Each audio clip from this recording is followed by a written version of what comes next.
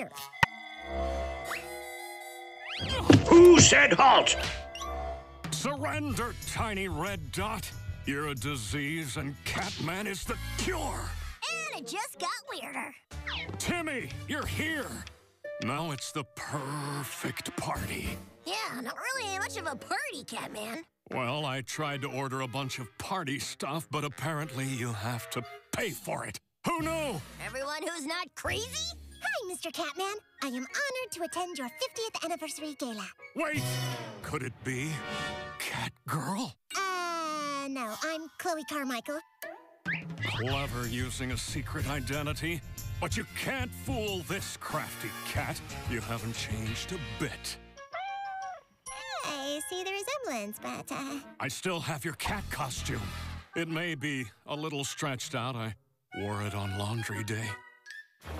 Oh boy, oh dear. I know, I'm speechless too, except for these words I'm saying right now. Thank you, Timmy, for this joyful reunion with my beloved sidekick.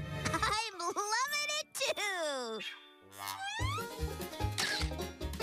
Catgirl, it's time for us to fight crime again.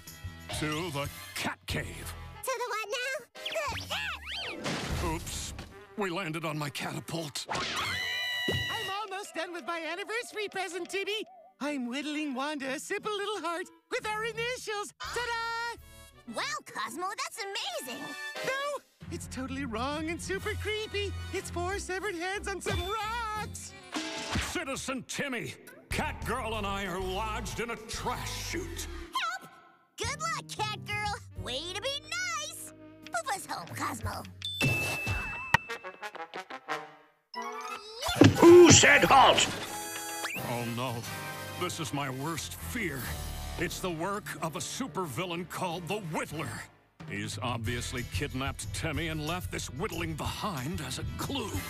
We're gonna find Timmy Turner if we have to scour every filthy crime-infested back alley from Dimsdale to Kathmandu. But I have school on Monday.